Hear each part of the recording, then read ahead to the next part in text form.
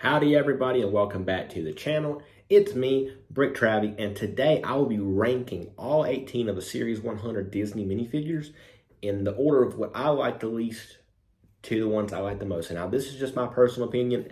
Other people might have different views, and that's perfectly fine. This is just based on my personal preferences on the Disney movies that I like and the characters I like from them. So I hope you guys enjoy it, and we'll go ahead and get started. So I'm going to start at my least favorite and work my way to my favorite. So, unfortunately, there has to be a last place, even though I think all of these minifigures are very good.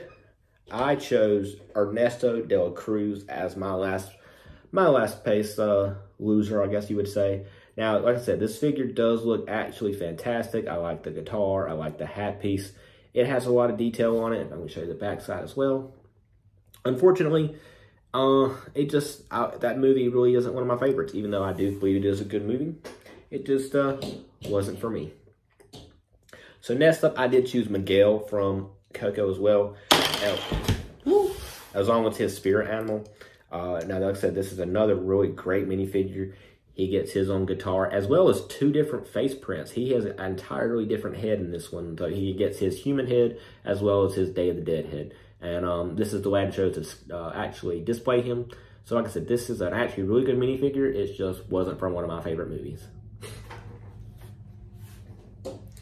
Next up, we have Dr. Facilier. Like I said, the villains were absolutely fantastic in this wave, and I have a lot of respect for him. And this figure was done so well. The face, the tilted hat, getting that Louisiana vibe with your staff, as well as the contract for the print. So this, I mean, it absolutely looks fantastic. But again, Princess and the Frog isn't one of my favorite movies from Disney, so he does get down the line a little bit.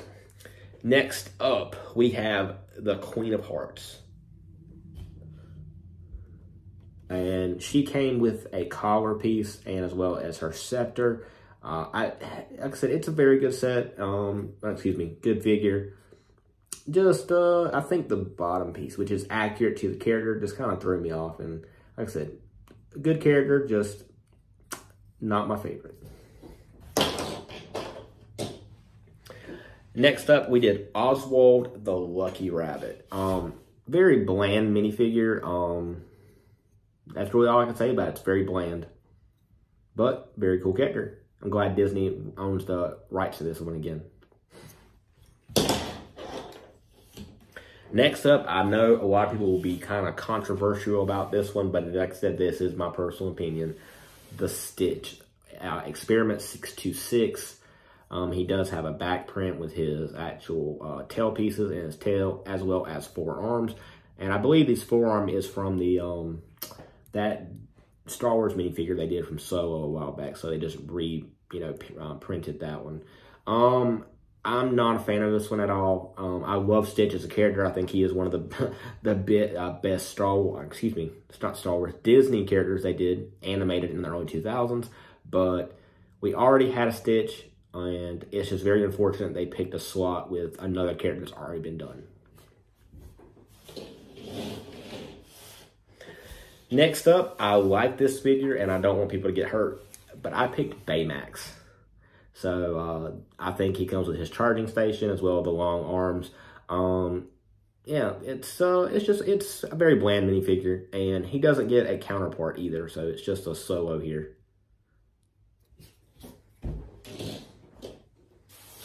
Next, I chose Mulan, and I do love the princesses in this one, but I chose Mulan next. And she's got her trusty cricket. I do believe it's odd that they did not add Mushu instead of the cricket. So,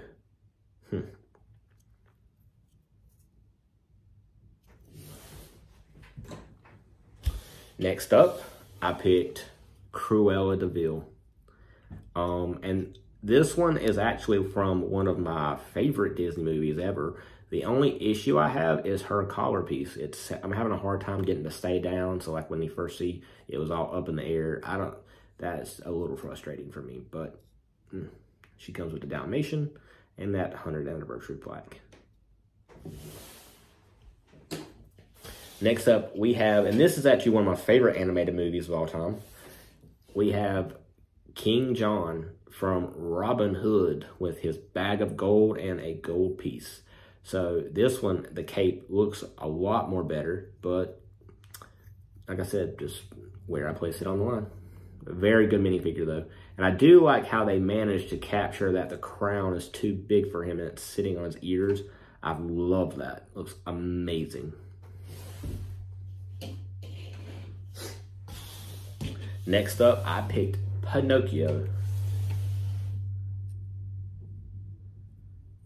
Very bland figure. Like I said, I do like the side printing on his legs, but he gets nothing on the back. So I think that's why I have this one ranked a little bit lower than it probably should, because they didn't go all the way around the print. That's so weird, right? You know, like his all the way in the front, in the middle, not down the back. Kind of weird. Oh, and he does come with his fish. Next up from the same category, I did pick Jiminy Cricket.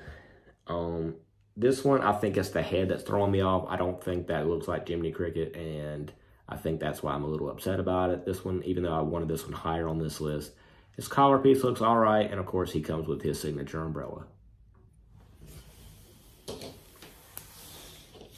Again, for one of my favorite animated classics, we have Robin Hood as the fox. Cool minifigure. He gets the print going all the way around for his flesh, and comes with his little feather and his bow and arrow.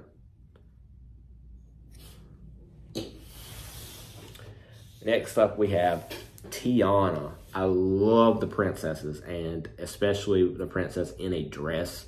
So I will be adding her to the front of my Disney castle. And I guess that's a little biased, like I said, because I love the princesses. So, of course, her accessory is Tiana's Place, a menu for her restaurant, and, of course, a frog. Next up, we have Pocahontas. So this is an amazing one. I love that they did her hair in the wind. Looks absolutely fantastic. This, I really probably should have put this one higher. It's just, I love it to death. And like I said, she gets her boot print all the way around. She gets the feathers. I mean, it just, whew, looks absolutely amazing. Of course, we get some leaves here because, you know, all the colors of the wind. This is just, like I said, hands down, this is probably one of the best princesses they have. Next up, we have Aurora. So we have Aurora, or Sleeping Beauty, with the owl. And the only reason I did place this one above Pocahontas is because she is in the dress. And that eventually I want to do a mock of Sleeping Beauty's castle, just like they do have the Disney castle. And like I said, she's just one of the core princesses. So it's nice to finally have her in minifigure form. I'm not a big fan of the mini dolls, and it's so nice to start getting mini, like the princesses in minifigure form. And like I said, I think that's a little bit why I was upset earlier when I was talking about Stitch, because we could have gotten another princess like Cinderella. So just throwing that out there. So these last two minifigures are almost a tie for first place. So, of course, there has to be a first and a second. So, let's get into it. So, at number 2, I have the Evil Queen. This is a fantastic minifigure. She gets the collar and the cape with accurate color schemes, the dress, the crown, as well as the enchanted mirror, with the face being a brickhead. So, wow. This, I mean, it probably takes the cake. It's very hard to choose which one I like the most. But yeah, this one, probably the best villain of the line. It's just amazing. And last but not least, of course, you can't have Disney without Mickey Mouse. And number 1 for me, of course, is Sorcerer Mickey. So this is my absolute favorite version of Mickey Mouse. And I know a lot of people are going to say, well, Travis, you said you don't want minifigures you've had before. This is a different version of Mickey Mouse. And I never think, well, it's a different version of Stitch. It's Mickey Mouse and Sorcerer Mickey. You know, it's the staple of Disney. So this one will actually end up going on my Disney castle along with all of my other minifigures. But yeah. So Tell me what you guys think down below. If I'm right, am I wrong? What do you guys think about my placement? And I hope to see you in the next video. Don't forget to subscribe to my channel and like this video. I'll see you guys next time.